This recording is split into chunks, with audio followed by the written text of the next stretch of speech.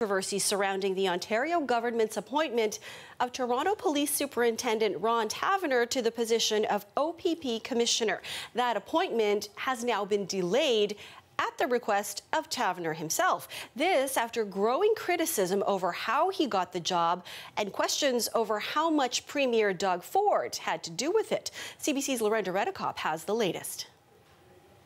Ron Taverner is now calling for the Integrity Commissioner to review his own hiring as OPP Commissioner. He's a close friend of Doug Ford's, whose hiring has raised questions about whether the Premier intervened.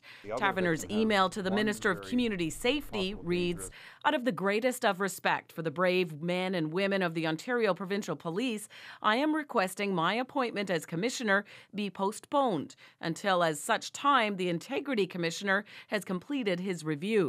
The minister, Sylvia Jones, responded in a statement saying, "While the government has full confidence in Mr. Taverner, we will respect his request for a delay in his appointment until such time as the Integrity Commissioner has conducted a review of the selection process."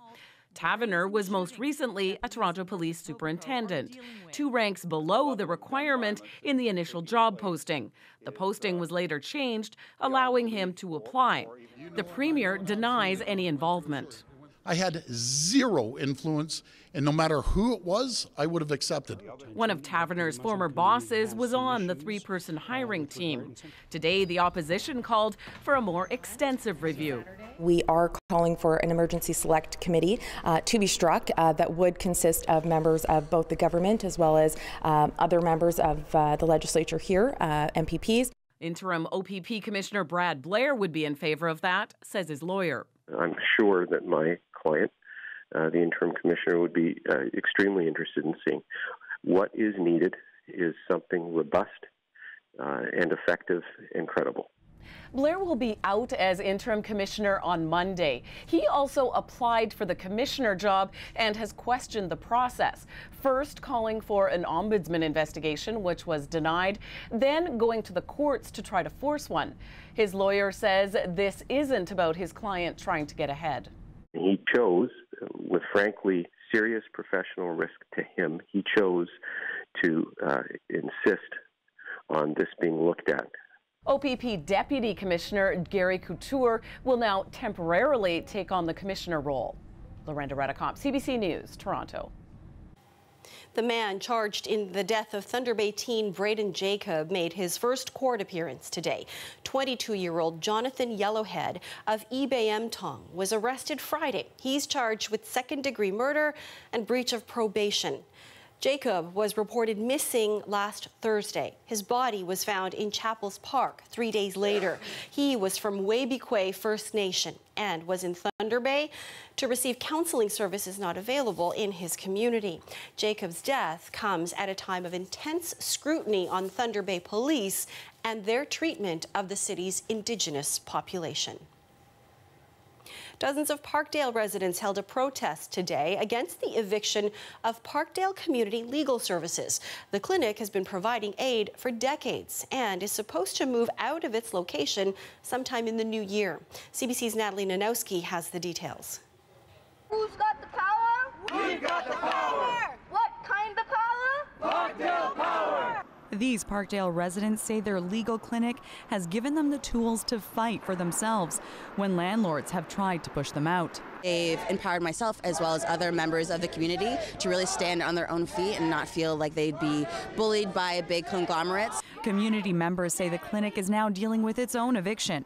In October, it was notified that in the new year, it's going to have to move locations as the building will be undergoing renovations. But workers say moving the services would hurt Parkdale. Marginalized people are so dependent on our services, and the thought of not having us there in the community to be a place where they can go and access when they need us was I think, very, very difficult news to take in. So dozens of people took their frustrations to the annex to protest outside the landlord's home. We want Marty to sit down with Parkdale Legal and negotiate in good faith and keep Parkdale Legal illegal in the community at least until June.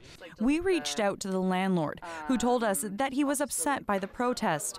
Both sides wouldn't tell us the terms of the eviction or lease, but the landlord did explain that talks are underway. Not locking them out right now.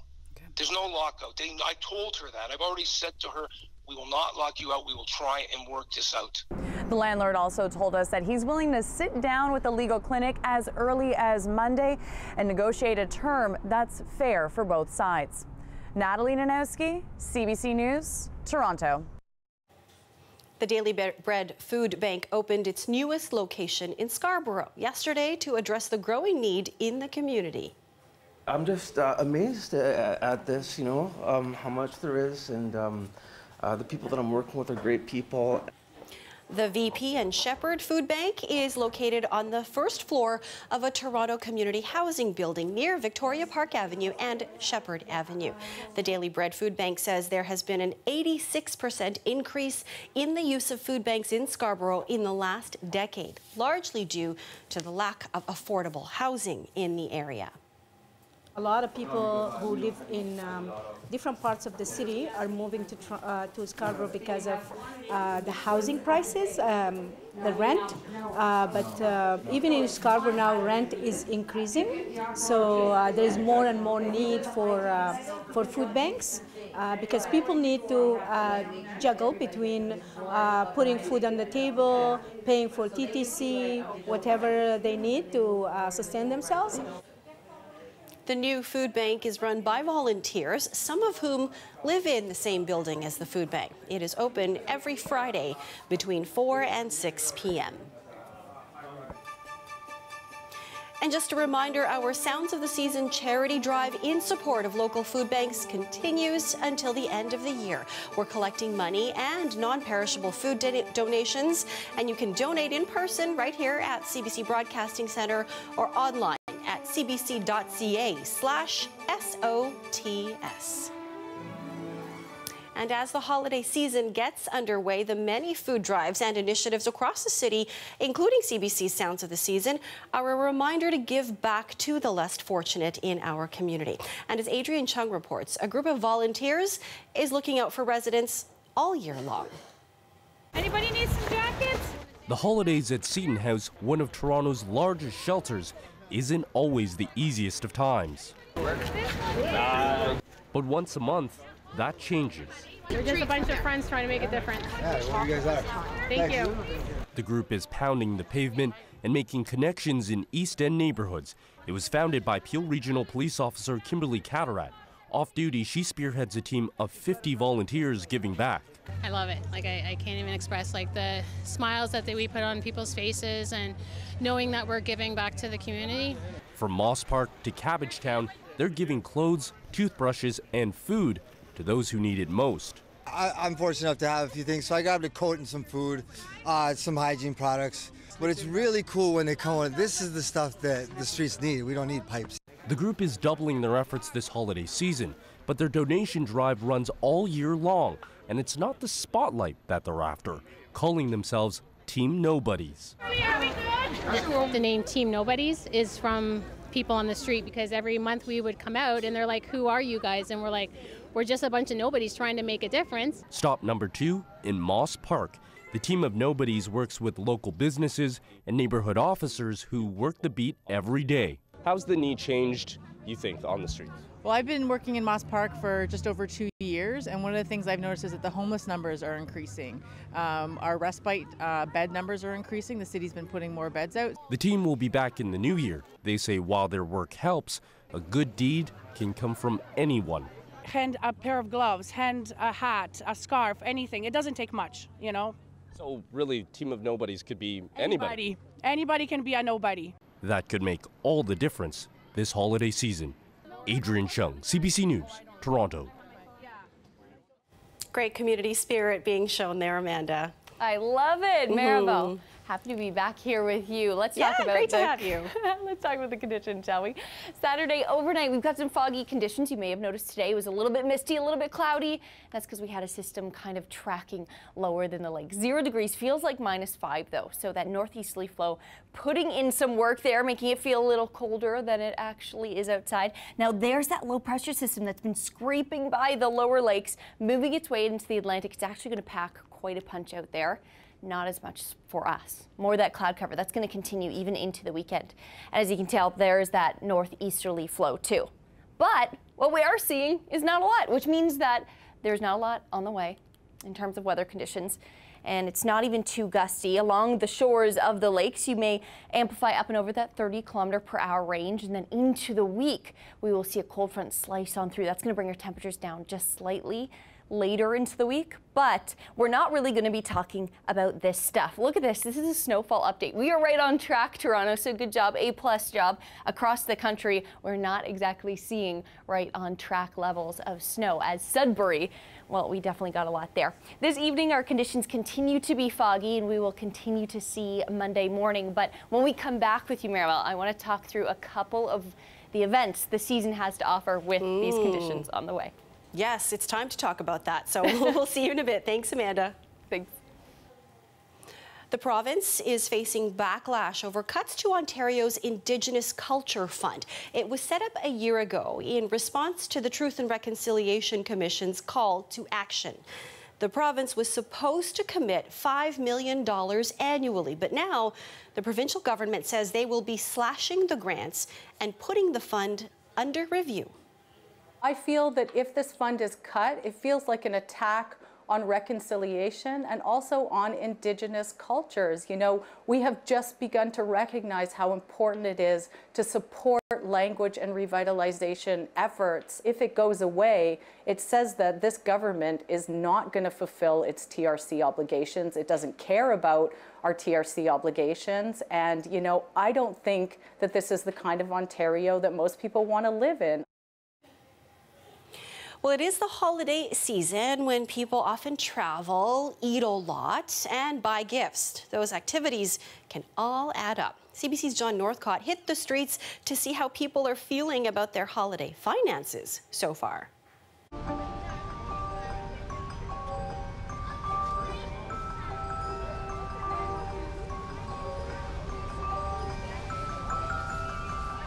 Do you have a budget that you are trying to stick to? Not officially. You don't say I'm sticking to 500 or 700 in terms of my total holiday spend. No. No, I actually calculate that at the end.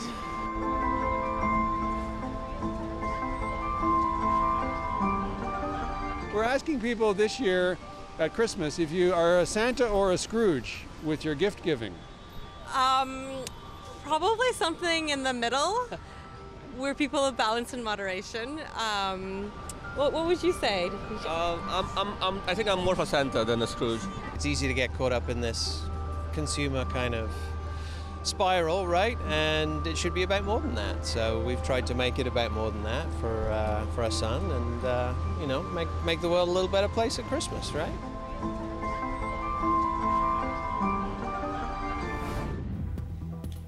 Coming up, the staff turnover at the White House continues, with President Donald Trump announcing the departure of yet another cabinet member. We will have the latest after the break.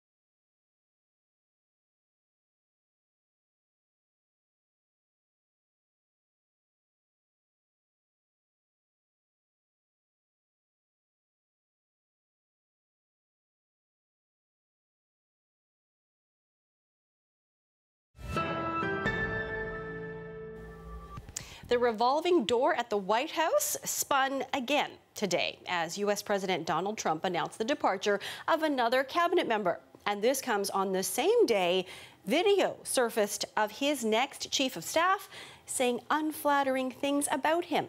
Stephen D'Souza has the latest from New York. Secretary of the Interior Ryan Zinke is the latest departure from Donald Trump's cabinet. The subject of more than a dozen ethics investigations, administration officials had reportedly been seeking his resignation for weeks. From questions about travel expenses and allegations of conflicts of interest, to his willingness to open public lands to oil and gas exploration, his departure was welcomed by environmentalists and the Democratic Party. Democrat Senate Leader Chuck Schumer called Zinke a toxic member of Trump's cabinet, who treated government like his personal honeypot. The swamp cabinet will be a little less foul without him. In a statement today, Zinke called the allegations against him false. Still, he is the fourth cabinet secretary to resign in less than 2 years. A New York Times analysis found Trump has had more turnover in top White House and cabinet positions in his first 14 months than the last 3 presidents combined. To me, it's very troublesome. You have an administration that doesn't seem to be able to hold on to good people. General Kelly, 40-year general, Marine, whose son made the ultimate sacrifice to this country. This is not good. It's not good for the country to have this kind of instability in our federal government. Experts say Trump often makes things worse by replacing from within. Take his replacement for John Kelly as chief of staff, Budget Chief Mick Mulvaney. He'll reportedly keep that job while working at the White House, although this recently unearthed clip from 2016 may shorten his tenure. Yes, I'm supporting Donald Trump. I'm doing so as enthusiastically as I can, given the fact I think he's a terrible human being. But the choice on the other side is just as bad. Mulvaney is listed as acting chief of staff, meaning more changes are likely to come. Stephen D'Souza, CBC News, New York. Nearly 200 nations have agreed on rules to implement the Paris Climate Agreement. After 2 weeks of talks, delegates reached a consensus at a meeting in Poland today, and Canada's Environment Minister is taking some of the credit. Austin Grabish reports. It is so decided. A deal years in the making after leaders from almost 200 different countries reached an agreement in Poland to tackle climate change. Their decisions will impact generations to come, a point this young Canadian delegate understands. We're growing up right now knowing that we're going to live long enough to see the consequences of whatever decision is made here in Katowice. Canada was under immense pressure to be a leader at the COP24 conference. Countries came here to implement the goals from the Paris Climate Change Accord. But critics accuse the United States of making these talks difficult. The United States will withdraw from the Paris, especially after U.S. President Donald Trump's decision to pull out of the Paris Agreement altogether. The U.S. before would play a very prominent role publicly. That obviously is not happening because the U.S. has made its decision about how it's approaching climate, unfortunately stepping back. But other countries have stepped up, and I'd like to think Canada is one of those countries. The rules that will come out of the summit will decide how carbon markets will work. They also lay out how countries will go about reporting on their own emission cuts as nations try to prevent the world from getting warmer. Robert Parsons is an energy expert. Even with the deal, he isn't confident anything will change after this summit. I think my reaction is, big deal. Big deal. Because you look at this and it's like climate change conferences are like the never-ending arrangement. They just go on and on and on. Parsons says if Canada is serious about climate change, it needs to do less talking and more work. He doesn't think the country will meet its commitment to bring greenhouse gas emissions down by 30% by 2030. Liam Orm thinks Canada's young people might just be the answer. There is still hope, and I think in the coming months and the coming years, we're going to need to cling to that. We're going to need to embrace it, to acknowledge it, and to try and orient our action around pushing that door open a little bit further and getting through it. Otherwise, we're really we're lost. But the clock is ticking when it comes to global warming, and some scientists fear the work at this conference won't be enough. Austin Grabish, CBC News, Winnipeg. I want to just have a little bit of a reverence, a little bit of fun, especially during the holiday season. Santas in Speedos surprised some passers-by in downtown Toronto today. I'll tell you why after the break.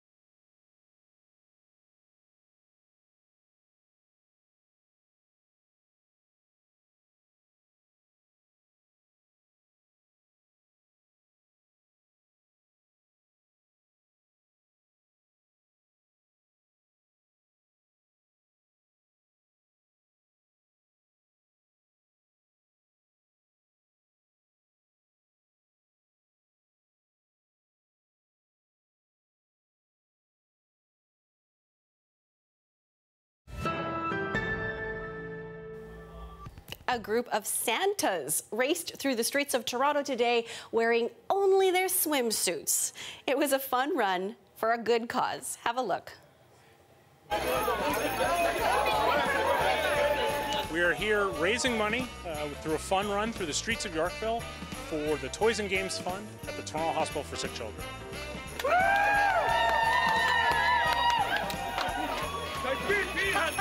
We'll be raising approximately $30,000 this year, which will bring the grand total for the lifetime of this event up to roughly $380,000 for the Toys and Games Fund.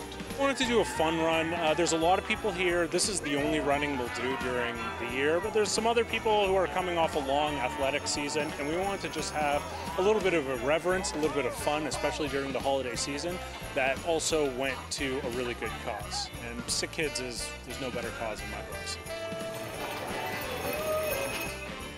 Those are some hardy and brave folks doing that, Amanda. I love it. Okay, Maribel, I have a question for you. Okay. If Toronto's forecast was a Christmas song, what song would it be? Walking in a Winter Wonderland? Without the snow?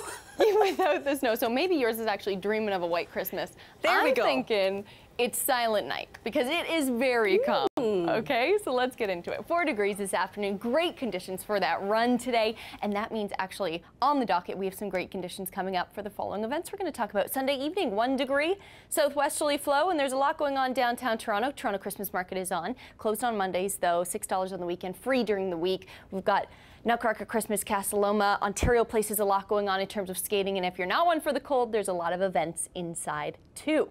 It is calm, so this is where my Silent Night analogy is coming from, because high pressure in place. We've got this cold front extending from the north that's going to bring our temperatures down just a touch into the week, and then high pressure really fills on in. But having a boring forecast isn't too bad. Normally this time of year, the temperatures are around +1 to -6. So we're really around there, if not above seasonal. And look, there's our dip Tuesday. So Monday into Tuesday as that cold front really scrapes on by. And what we're looking at across the country, actually, interestingly enough, is we're actually all trending a little bit above seasonal. So as Canadians, we're feeling pretty good about this. In terms of the Atlantic, the only place is out in Newfoundland where we're actually going to trend below seasonal. But again, our 7-day forecast in for Toronto and the GTA, we are going to be looking pretty good. So if you are heading out on the roads, just keep in mind you want to have those snow tires on if we are around that 7-degree temperature, which we are already below that, and just drive safely, even though conditions are looking very nice and clear for us, Maribel. Silent night, quiet weather. That's all right. I'll take it. Thanks, Amanda. No problem. Well, this next story is about a theft, but with a happy ending.